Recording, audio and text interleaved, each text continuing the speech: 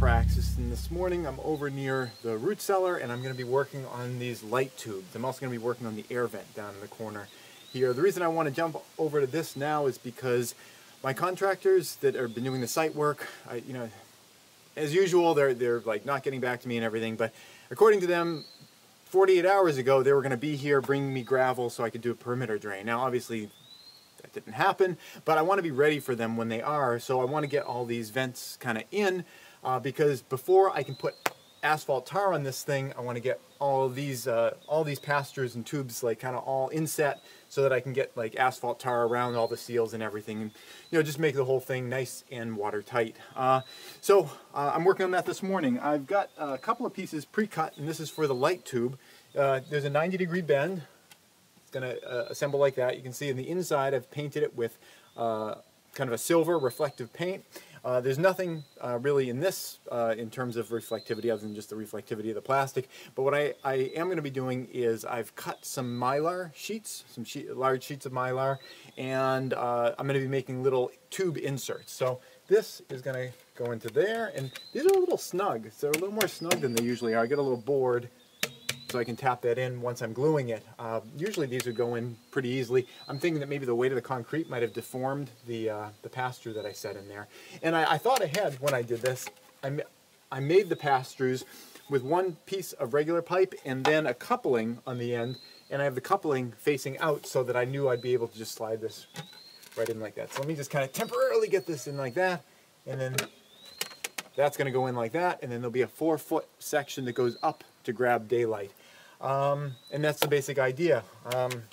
So at the moment, what I want to work on, I'm not actually going to attach the mirror section until later when I do the vertical section.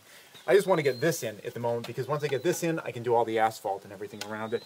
So I'm going to glue it in. I've got this multi-purpose cement that I'm using that's good for PVC and a bunch of other plastics, but in particular it's good for ABS, and that's what this black pipe is. It's ABS.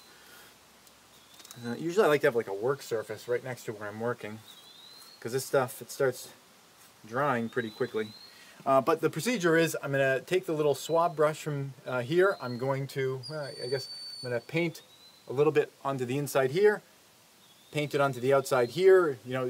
More is better for this kind of thing. In particular, I think it'll act as a bit of a lubricant to help get this thing in. But that's the procedure. So I guess I'll put that between my legs. I'm going to paint a little bit on here. And you gotta work kind of quickly once you begin working, because like I said, the stuff dries pretty quickly.